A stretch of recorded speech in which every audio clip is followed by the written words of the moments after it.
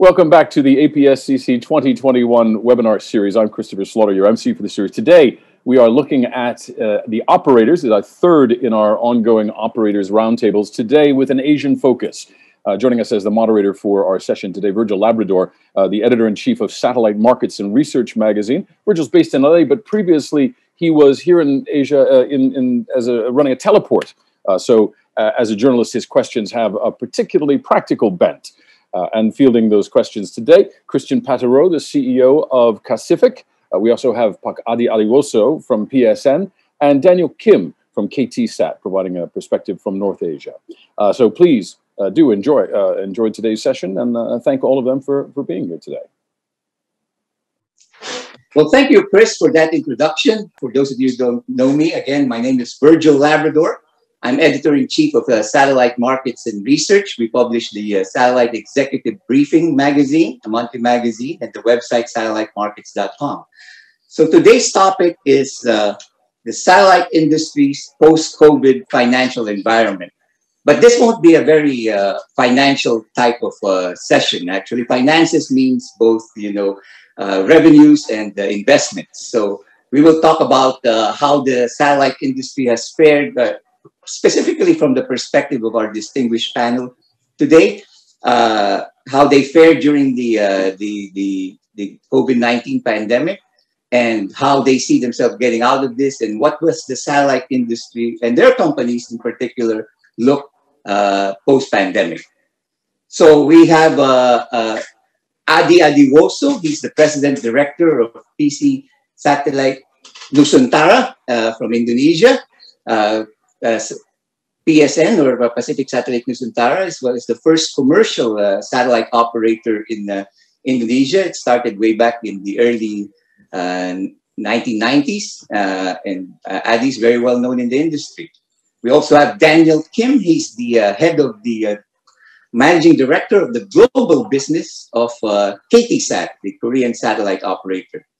And finally, last but not least, we have Christian Patero. He's the CEO, president and CEO of us. I think you could still call it a startup company, but it's already launched its first satellite, Pacific. So, first of all, let me just set it all up before I ask these distinguished gentlemen to give brief introductory remarks. The global pandemic is the worst that the world has suffered in about 100 years. But the satellite industry seems to have fared quite well. There was a bunch of well-known bankruptcies like Intelsat and OneWeb and Speedcast, among others. But all of those have already come back now and have re-established themselves post-bankruptcy. Now, in satellite markets and research, we actually track, certain stocks. We call it the Satellite Market Index. We publish it monthly in our magazine. And as you can see from this slide, the Satellite Market Index is actually faring very well in comparison to the S&P 500. Almost at the same toe-to-toe with it in terms of percentage. And as we all know, the S&P 500 has actually done very well during the pandemic. It's actually worth much, much more now than it was at the start. And as you can see from this slide, looking just from the beginning of the year, January 2021, almost all the companies have increased their value since. There's a few outliers, one or three, but more or less the great majority, over 3/4 of them, are doing very, very well. So that's the big picture. Now for the actual, on the ground level, we have here, as I said again, a very distinguished panelists from a very good representation of companies here. We have long-established companies in Korea and Indonesia, and a relatively newer company who started just before, or launched their satellite just before the pandemic. So let me start with Adi Aliwoso. So Adi, could you give us an update on your company and how did you fare during the pandemic, and how do you see it going forward? Thank you, Virgil. Basically, PSN, which is operating in Southeast Asia, but mainly in Indonesia. During the pandemic, because everything will be done online, we actually see a much greater requirement for space capacity for during the pandemic. And that accelerates also the need of the country to establish internet communications across the nation. So there are some endeavor by the government which consists of building fiber optics, which has been done, and also using as many satellites as possible to stop gap before the fiber optics is spread out. But at the end of the day, satellite has a very good place in our country. I think Indonesia today has dried up all the capacity, whether domestic or international space capacity over Indonesia.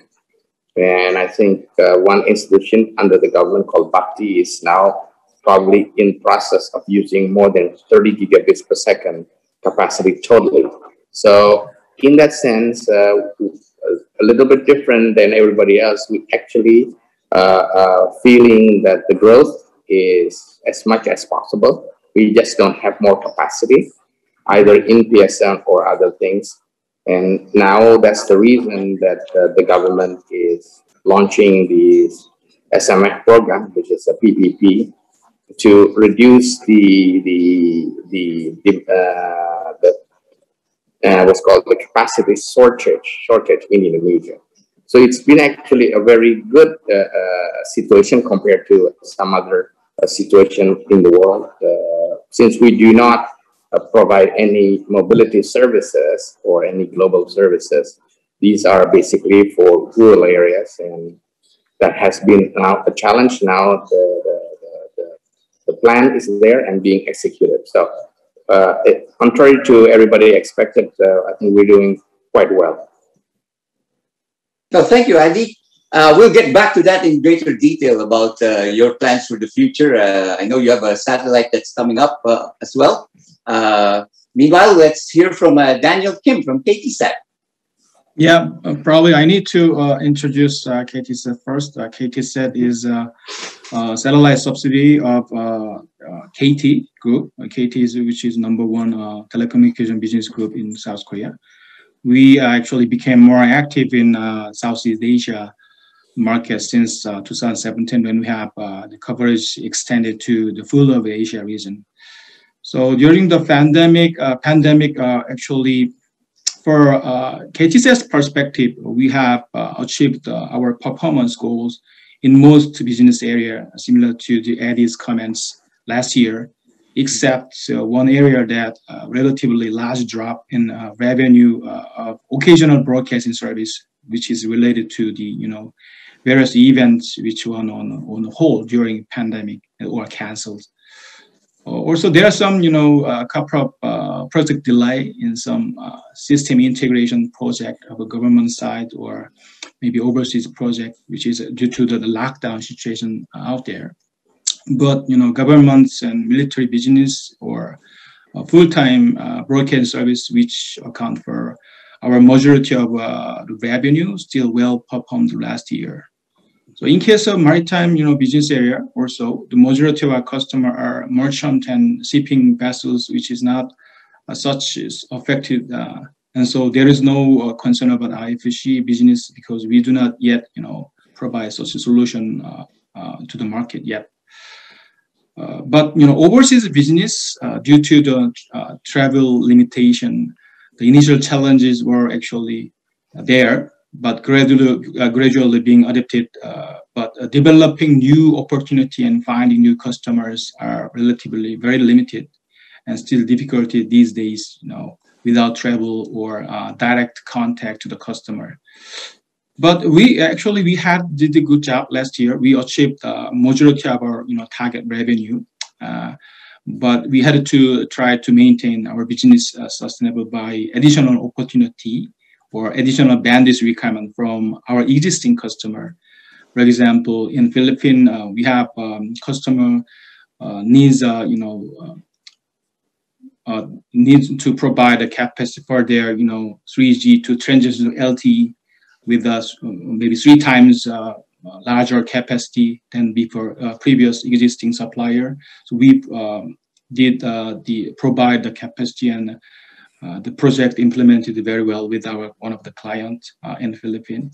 Also, we have seen, you know, the number of the DTH subscribers in the Philippines is increased a lot last year from one of the DTH big player there. So we had to provide additional capacity for them to increase the number of HD channels and stuff like that. So, but anyway, overseas business was good, but we are still, you know, because stage, in fact, without, you know, travel and contacting customer. We believe that, you know, this remote effort toward customers before returning to the normal life will not affect the current situation right now, because the last year performance was that actually given from the year before. So, which is a result of the performance of this year. Our activities will affect next year, which is not this year. So we will need to try to overcome the situation, because the satellite industry especially will need a long lead time to win the project. And so we will be aware about that much on our activity this year. Moving on to Christian. Yes, thank you, Virgil. Yes, so Pacific operates the first full Ka-band high throughput satellite over Southeast Asia and the Pacific Island. We launched our satellite in December 2019, and it came into commercial operation around February 2020. So just at the time all the lockdowns were happening. So needless to say, it was a fairly difficult time for us to enter into the commercial phase of our project, of our business during that phase, which in a sense was also an opportunity for us, because it forced us to rethink our business model a bit, you know, from scratch and in a hurry, because there were severe structural rigidities in the value chain during the lockdown that lasted, I would say, until about June 2020. So at that point, the business started to pick up again on the original business plan, which was more a wholesale business plan. But in parallel, we had started also a retail model that we had kind of reinvented during that phase, that difficult phase. And both models have coexisted since and have grown nicely. So, I mean, what we've observed in the later months of 2020 is that there was a very strong resiliency of the you know, the satellite industry generally, of the demand. You know, it's especially because people needed internet, you know, before and during and after the pandemic, and probably the pandemic will leave the world with more demand generally from people working from home. So our business has picked up nicely. We have now you know, answered different tenders to resellers in different countries. Our main focus at the moment, where we have put most of our bandwidth, is Philippines, Indonesia, Papua New Guinea, New Zealand. So those are the markets that grow the fastest at the moment. And you know, what we're seeing today is a bit like Adi mentioned. We see a scarcity of supply in Indonesia, for instance. We see that governments, especially the government of Indonesia as well as Philippines, have taken matters in their own hands to make sure that you know, that the pandemic, or you know, if it was to last for a longer period of time, would have minimal impact on connectivity, on exchanges of information and goods, and therefore, you know, governments need satellite for that, and they need to put more emphasis on their rural and remote areas. And so the business is doing so well that we have decided to actually start the procurement of our second satellite already. So we are well into that phase. We hope to soon be able to make some announcement on that front. Right. Well, thank you, Christian. That's a pretty good overview of your companies now you did in the pandemic and your plans. Now let's get into a little bit more detail. Now, nothing says optimism than investing in new satellites. As we all know, satellites are a major investment. It costs a lot to manufacture, launch, and there's a long lead time for it. So, Adi, you're working on a satellite right now. So are you, Christian? How about KoreaSat? Are you, KTSat? Are you planning any satellites soon, or do you have anything in the works? Yeah, actually, we are considering various business options, preparing for our future.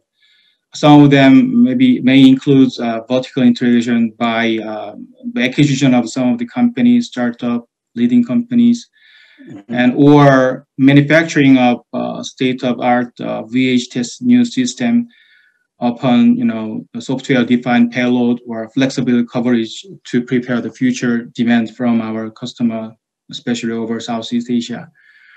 As well as we are also considering the strategic partnership with maybe one of the area operators, which are expected to bring business continuity and future growth in the future. So according to our recent market study with one of the global research group, it shows that many over Southeast Asia, the capacity demand will be at least I guess 15 to maximum 40 times more than the existing capacity demand in about 10 years. So for example, Indonesia is going to be 40 times growth from existing 25 gigabps to 1 terabps. And for example, Malaysia, approximately 15 times growth from existing 10 gigabps, 157 gigabps. In Philippines is going to be approximately 30 times growth from existing 6 gigabps and 171 gigabps in 10 years time frame. So we still see a lot of growth and explosive data market over those three major Southeast country. So we are trying to continue to our business growth with a new system will be launched soon in a couple of years. Will be the formation of the additional payload on our replacement system of 116A, or either maybe have a new full VHT system based on Ka band spectrum, which will be filing into ITU. Right. Adi, talk about a little more detail about the satellite that you're working on now with the Indonesian government. Is it Nusantara 3, right? Nusantara 3. We call it Nusantara 3. The government call it Satria 1. Satria 1. So basically, the satellite capacity is about 150 gigabits per second, and it is will be launched in the first half of 2023, and it has 11 gateways. We have world-class supplier to do that. So we have SpaceX as the launcher. We have Thales as the spacecraft manufacturer. We have HNS as the hub provider. And we also have Kratos to give us the monitoring and network monitoring capabilities. And we have New from China for the antenna. So it's a very international supplier chain, as well as the financing has been closed and already disbursed, coming from Europe, from BPI, coming from Asia, from AIIB in Beijing, Asia Infrastructure Investment Bank, supported by European banks, Santander, Korean Development Bank, as well as HSBC. That basically allows us to finish the full financing the whole thing. The government is using many satellites today as an interim solution because they see the growth. But this 150 gigabit per second is going to be there available in 2023 late. Mm-hmm. But the price point that the government is asking is actually very, very challenging. The contract is now less than $100 per megabits per second per month. I think it's going to be one of the lowest in the world. So that is a benchmark that the government will do once the Satya is up, if there is any other capacity requirement. So they're very smart, and that put a pressure to all of us for future generations to look at the economics very well. But it allows us to basically have 150 gigabit per second plus what we ever have. And also we had a launch failure last year in April. April, right? Yeah, the Nusantara 2 from Great Wall. We're working on a replacement for that. And looking at the situation that the government is setting up the same amount of prices, it is a challenging project due to the fact that today everybody is still not reaching the $gigabits per second capex where it needed to be. Mm-hmm. Without secure contract, I don't think it will be financially viable. The only reason we were able to do on the Satya project because it's an offtake agreement, but the government, they want 100%. So that is no ramping up. If you have no ramping up, we cannot meet those prices. So, but it's an interesting because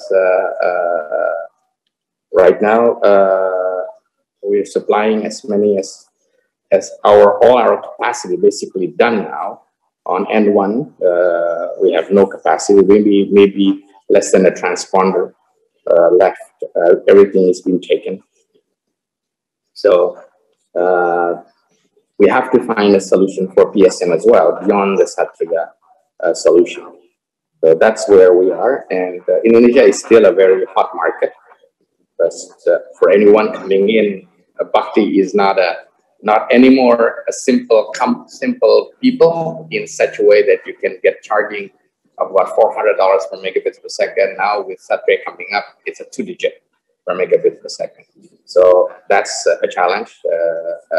Have only resorted to a very high throughput satellite. Any normal HTS will probably have a difficult time to reach that level of price. So it's a twist, a new twist in Indonesia. And if we ever do provide a new capacity over the region, we will probably do it on a VHTS platform as well. Right. So that's where we are. Right. Now, Christian, you mentioned earlier you're planning a new satellite after you just launched your satellite just very recently. So things might be very good. Eh? Can you meet that price, $100 per gigabit? Well, I agree that this is a challenging price for everybody, for the whole industry. Now, you know, the new generation of satellite with software-defined payload may be able to achieve that on a wholesale basis. It all depends on volume, you know, time, duration of offtake. So it may be feasible, but I agree it is a challenging level at this stage of development of the industry. That said, that yes, it does set a benchmark. However, I'm confident that the demand is so large that you know, the bandwidth will be absorbed at this price, and there will still be you know, opportunities to sell bandwidth at a higher price. But yeah, I agree that it is a benchmark for us. What we have seen is that our business model works very well. You know, this duality of wholesale and retail business that we have. Currently, we cover 25 nations with our satellite, and there is, you know, there is space for covering many more nations in Asia or even outside of Asia. So what we're eyeing at the moment is to move westwards. You know, try to continue augmenting our capacity over Southeast Asia, but also we're eyeing South Asia, Central Asia.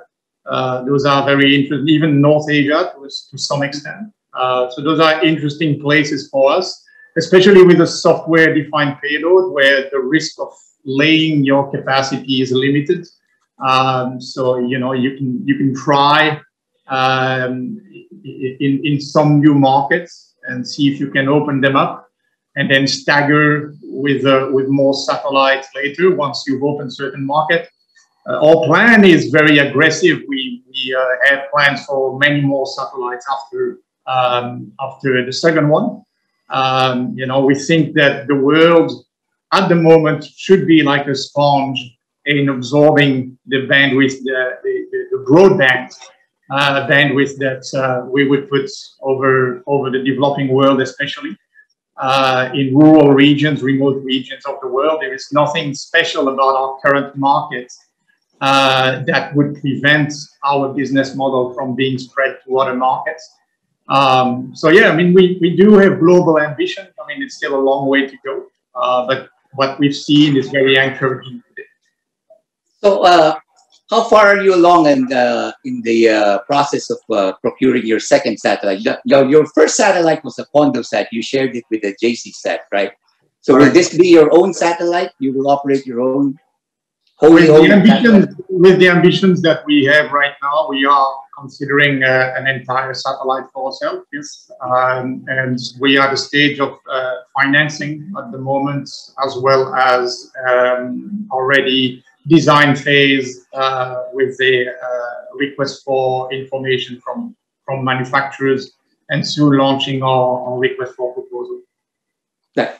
Now, all of you said that there's the demand is there. I think that's a consensus, right? That you know, broadband. Let's talk about what are the applications that are driving demand in Asia. Maybe Daniel, you could start. Yeah, actually, according to our recent study with the one company research group, that research shows that the opportunity from a government side, such as the USO, still to be the most taking up the parts, maximum maybe 50 to 60% of total data demands, followed by mobile backhaul and consumer broadband requirements as per each countries. And the another application that we are trying to see is that the maybe IFC and the maritime reset, which is relatively large, affected by this pandemic, but we see the regional commercial aero market will be coming soon. But since the global IFC mainly has the many global player now, so local operator like us may need to focus on regional-based demands. Today, just only 15% of aircraft, regional aircraft, is currently equipped by the reset, but offering many potentials for the growth in coming years, with most of the upcoming new deliveries of aircraft to be fitted with reset. So, but however, for sure, in short term, the pandemic should pressurize many of airlines to be put their IFC put on hold, but we anticipate acceleration maybe coming soon, totally. And for the application in reset is also we're trying to see the passenger connectivity on ferries over Southeast Asian countries. For example, Indonesia and Philippines has consist of a large number of the islands. For this large archipelagic countries, the passenger ferries are an important transport in each country. So we estimate about the addressable market of total 1,000 ferries across the Southeast Asian countries. Since while we have about maybe 40, we say, connected ferries in as of now. So we will see those two regional, not a global market, but regional that we focus on. We'll see the more growth as coming on. Very interesting. Yeah, you've mentioned two of the hardest hit segments of the satellite industry during the pandemic, which is maritime and IFC. IFC probably more than maritime because, as you know, the cruise industry stopped, but actually shipping still continued, and fishing and all that, and then passenger traffic, maybe inter-island, as you mentioned, in huge archipelagos like the Philippines and Indonesia. Now, Christian, the coverage of your satellite is mostly water, right? The Pacific. So are you also looking into the maritime IFC, and then how do you see that markets going forward? Yeah, I guess when we designed our satellite, yes, it's true. You see a lot of water in our coverage, but in fact, we placed our HTS beams primarily centered on land, on islands in the Pacific. In Indonesia, of course, there's a lot of water. You cover a lot of water by default when you cover Indonesia or the Philippines, thousands and thousands of islands. But our conscious decision from the beginning was to provide broadband and to provide land broadband, right? So the maritime segment has come as an afterthought. It's really a secondary type of market for us. We did not place a lot of attention on that market. So, we do not offer a global or, an oceanic coverage really. So we can't really compete with, other companies going after, ocean liners or freight transport. What we really focusing on is more, not really focusing, but what the kind of market we do address are like yachting, inland waterways, ferries, workboats in ports. We have some of those, and we don't refuse customers who are interested in that, but it's really not our focus at all, because, we haven't discriminated our pricing between that industry and our land-based VSAT, as long as they use the same antennas. So essentially, you are the, I don't know, it depends from customer to customer, let's say $1 or $2 per gigabyte, even on the maritime world. So for us, it's not a very lucrative business because there's the number of boats that are equipped remains very small. By the time you equip, say, 100 boats, you would have equipped like 2,000 or 3,000 land-based customers, right, with the same price. So yes, we okay to do that, but we've left it as a secondary market for us, and we're really focusing on broadband delivery, be it direct to premise, which is really what the satellite is designed for, or via mobile backhaul. We have a substantial amount of our business currently going through mobile backhaul, which in the end is also land-based broadband supply. Right. Yeah, I'd like to pick up on that topic and ask Adi about the broadband part. But just before that, let me just give a little additional info here about the maritime and the IFC, the in-flight connectivity markets. All the studies that I've read or that's been published so far seems to indicate that that's up for a recovery. It might be slower. It might take a couple of years, but obviously some of the other companies have already been investing in that. Like Viasat has gone into maritime. They used to be in the IFC part of it, and Intelsat, which went bankrupt, both go. So that certainly is still a viable market, but maybe it will take a little bit longer than the others to achieve the levels that it was before. Now, Adi, your focus is broadband, right? All your satellites are really for broadband applications. Yes. most of our satellite, like Christian say, is intended to be broadband and basically land-based broadband. Even though if there is an overspill, somebody else wants to use it for something else, we're not against that, but we will not make a substantial investment in providing a very niche market. The way we looked at it, it's actually the satellite market pyramid. Is the top of the line are mobilities, which is the maritimes and the aviation, which you can have a charge higher than a normal business. And those probably will have to be global play because you can't have a regional play because aircraft goes anywhere in the world. Merchant and fishermen now goes beyond territorial water.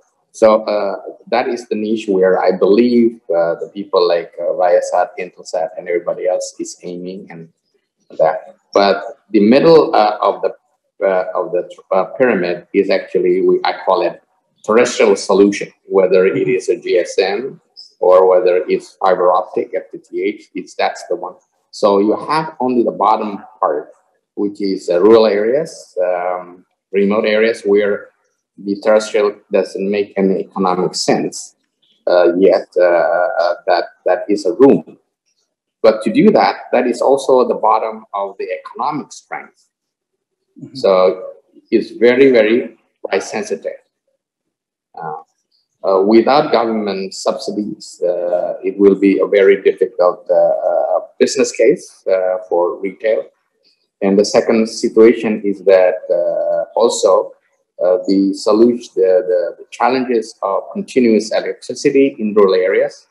So the way we looked at it, that is something we really need to address beyond the high throughput satellite cost of broadband being pressed down to be able to reach the affordability is the rural electricity. That is one of the reasons in my mind, if you have to have a tracking antenna in those rural areas, you really depends on the electricity availability as well. So that's why we're concentrating on land-based fixed installation. And the market is there, but it's a very, very difficult market without government subsidy. How about cellular backhaul? How is that market for you, Eddie? Well, there is a market for cellular. We're also providing cellular backhaul. Right now, we just got a contract for 1.7 gigabits per second for backhaul. Again, those are for areas where there are a certain amount of economic strength, maybe at the edge where the government has to provide certain help to do that. So the goal is to get that, but there are areas where it's far from any economic sense to provide a GSM coverage. And those are the things very perfect for satellite. And but that's again, the pressure is price. Yeah. Let's talk about 5G, Adi. So what's in it for satellite? What's in it for you? Well, I don't know enough about the 5G for satellite. There's a lot of talk about it. The question really now, in my market, which I know very well, we're still struggling to make all 4G. And we believe that the 5G will be concentrated in Indonesia, at least in the first 9 large cities. But there is a move from the government to move the extended C-band from the satellite into the terrestrial 5G. That is now under discussion how to do that. If it's only concentrated into the metropolitan area for the next 5 to 10 years, then we can still use the capacity in other areas, which is, we call it rural areas. So those are the discussion that we have, rather than asking for the government for full compensation. With a certain pandemic, each government now having to save money and provide money to other things than just subsidy for big cities, what they call it. Right. So we're waiting for 5G. There is no 5G yet deployed in Indonesia. It's still there are some trial run, anything else, but there is no market. So we'll wait for that. And we're just a follower on the 5G. Now, KTSat, you demonstrated the 5G ground segment thing at Connect Tech Asia last year, the virtual Connect Tech Asia last year, right? Yeah, yes, we have in Korea, we have about maybe more than 12 million subscribers already in 5G. We are so in Korea. Korea is one of the most connected country in the world. So we're not trying to do something demonstration in Korea, but we are trying to find a new application that can be used in other country outside of Korea. If you see, the demand for the networks in form of which is hybrid solution for the convergence of communications. As you can see the different type of networks increase, such as LEO, MEO, we have GEO and optical fiber network and mobile wireless network, sometimes microwave networks. Each has different characteristics. So I believe, the demand for this kind of hybrid solution that combines together will be necessary in the future. So even if LTE and even 5G in some countries has come, but mobile wireless network and optical fiber are still very difficult to be fully rolled out in the rural area, especially in the Asia, Southeast Asia country. So where satellite networks would be the essential and critical, but still it is considered expensive to the mobile network operator. So we are currently designing a kind of advanced developed solution that links satellite networks to the other type of networks in hybrid form, combined either in throughput with a dual transmission or switch over between them once one becomes disconnected with the outage.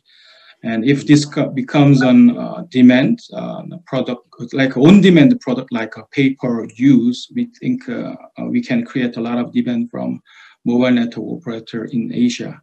So we will be having some, this year or so, we are planning to another on-site demonstration of this hybrid solution for several European, MNOs together with our local partner in Europe. We will be able to maybe present and update the result in the middle of this year during maybe Satellite Asia. We think this could be also applied to different satellite networks between, for example, NGSO and GSO if it is necessary to do so. Right. Christian, do you have any thoughts on 5G? Have you looked into that? Yeah, well, we definitely have looked whether this was an interesting opportunity for us. What we think is generally that 5G is a system that was designed to augment the spectrum in congested cities where spectrum was not sufficient. So essentially what you do, you reduce the cell size and you multiply the number of cells. And the dilemma is very different in rural areas that we mainly serve. You actually want to cover as many people as you can because there is a low population densities in these areas. So I think 4G is a much more suitable system for rural areas. But of course, there will be eventually a convergence between the two systems. What I've heard is that there will be kind of a merger of the 4G technology into the 5G, so that we call it all 5G, but there will be a rural version of 5G so that you will have a unified system and standard for urban areas and rural areas. With the 5G, what we will be talking about in rural areas is very different type of system, very, very different specs that is still made to cover as many people as possible with wide cells, but just a unified specs, basically. And that's, of course, something we're interested in.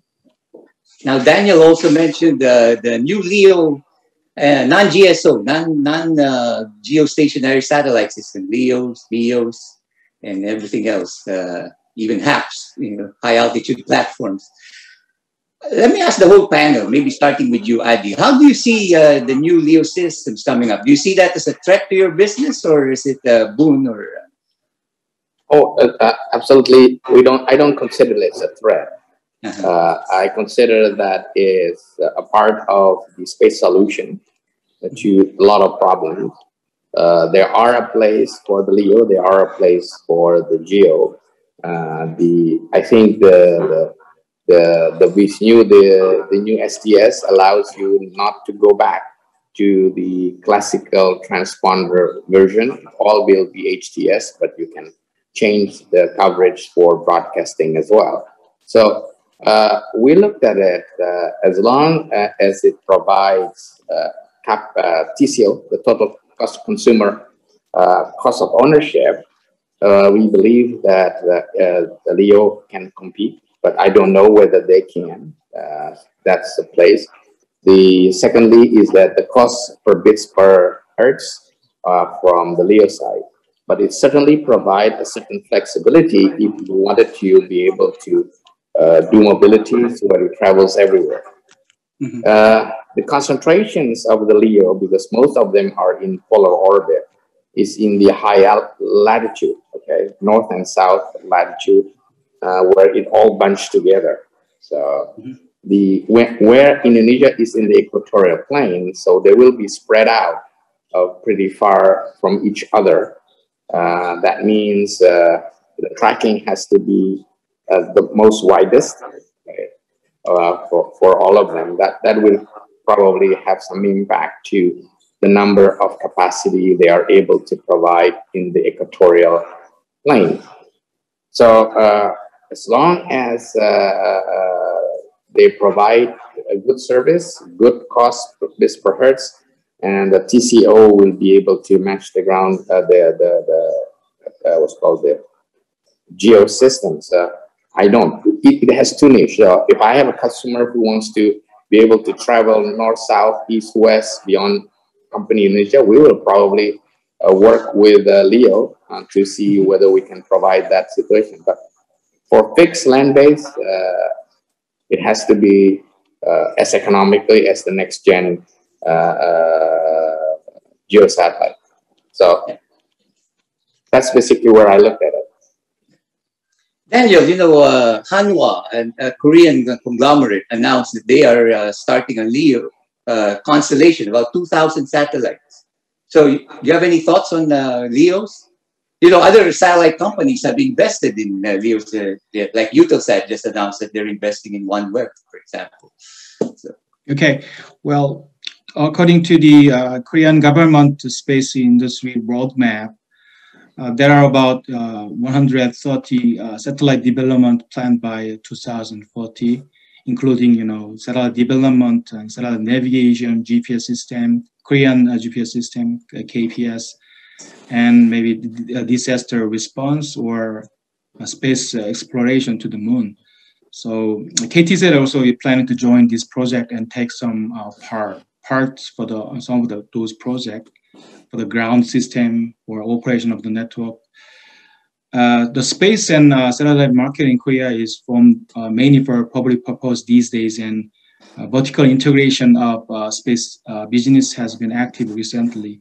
So mainly in large companies. For example, Hana, you mentioned, is one of the biggest companies group in Korea for the space industry, is trying to integrate key technologies and business related to the space industry by acquiring some portion of, Phaser, Hana Phaser, and also invest some portion in a Kymeta system. So as far as the open resource from the public news, new LEO constellation project have been announced by them, Hanwha Aerospace. It is said that they launch a pilot, program with the initial sets. I don't know how many satellites will be in 2023, but ultimately they plan to operate more than 2,000 aerial satellites in the future. But there's no detailed plan yet. So this is something that I know all about the project. Now, do you see LEOs as a threat, or as you said earlier, you might be part of it in the future?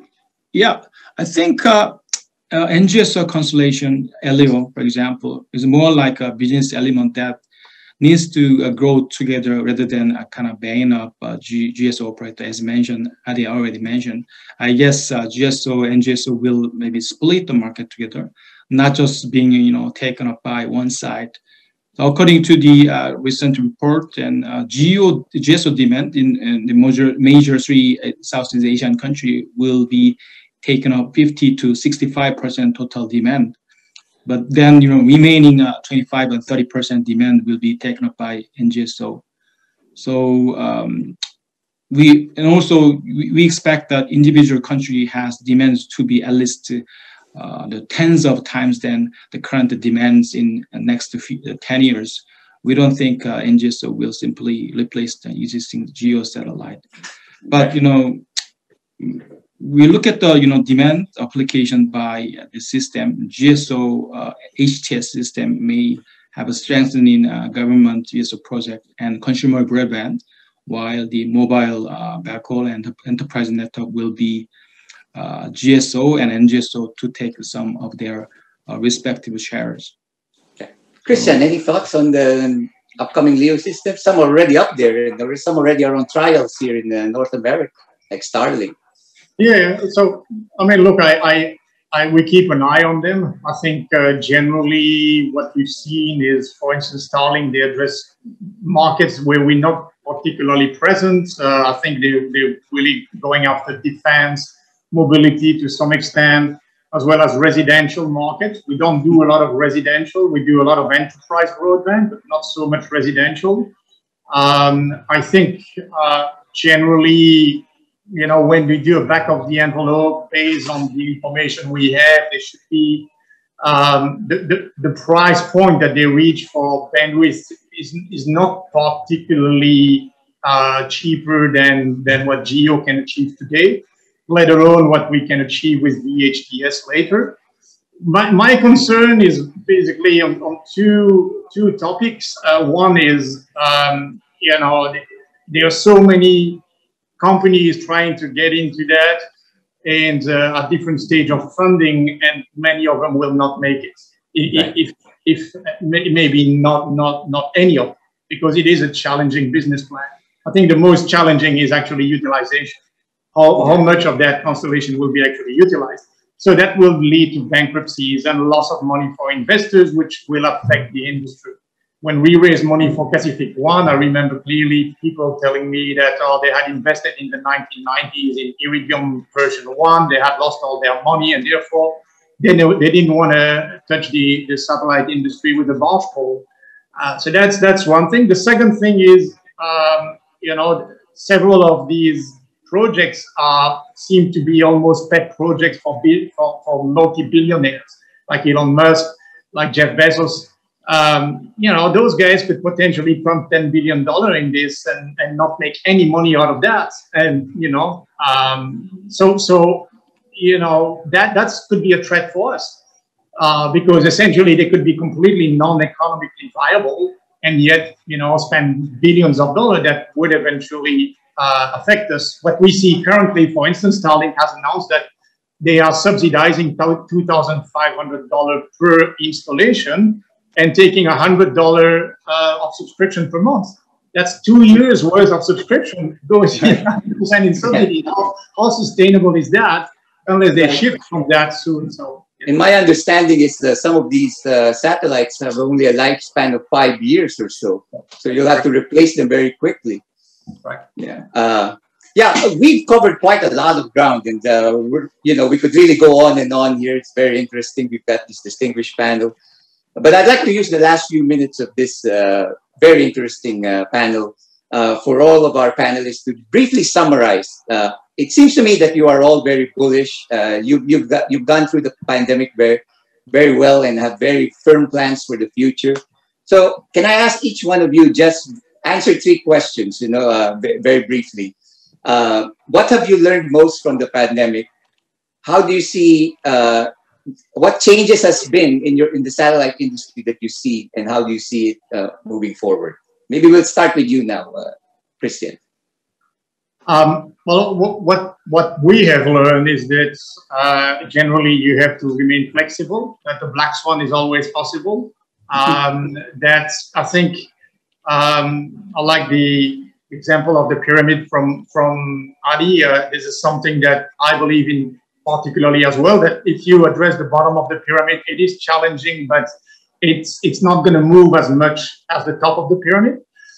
So going down the value chain is, I think, an important aspect for, and that's probably the next step that many operators will need to do, whether through a franchise model, whether through a straight, retail model. That's basically what we've seen, but we see that the future is very bright for the broadband, the satellite broadband industry. Daniel. Yeah, throughout the pandemic, actually, we had impacts on our daily lives, and also some of the activities outside travel to outside the country. But we actually achieved performance very well still. We're trying to do focus on more business opportunity to finding and meet the customer in next a couple of months and to achieve our target goal of this year. So we actually mentioned that we are considering actually a lot of various options to preparing for our future, including new VHT system. And to make it happen, we are on study with a couple of companies to study more about the future demands and supply chains in next 10 years. So we will see what will come, and we definitely overcome the pandemic, and we will be successful with other parties in our major market in Asia. Thank you, Daniel. Adi, final word. Well, I think what we learned from the pandemic, at least from my point of view, the demand for online increased substantially. Policy by the government is changing in getting all people connected, because that is a challenge into an archipelagic country like us. Satellite plays a very key role. Now the fiber is being built, but we have also problem with underwater volcanoes that fiber get cut. We have seen many cuts. So the satellite industry during the pandemic waking up that everybody has to be a part of the digital society. That means the demand will keep on going. And the changes of satellite is very simple. To be able to satisfy the bottom of the pyramid, your cost basis has to be very low. That's the name of the game. And we'll see whether the VHTS, the LEO, or anybody else can meet that bracket. Well, thank you, Adi. I think I've learned a lot from this very interesting session. I hope we had more time.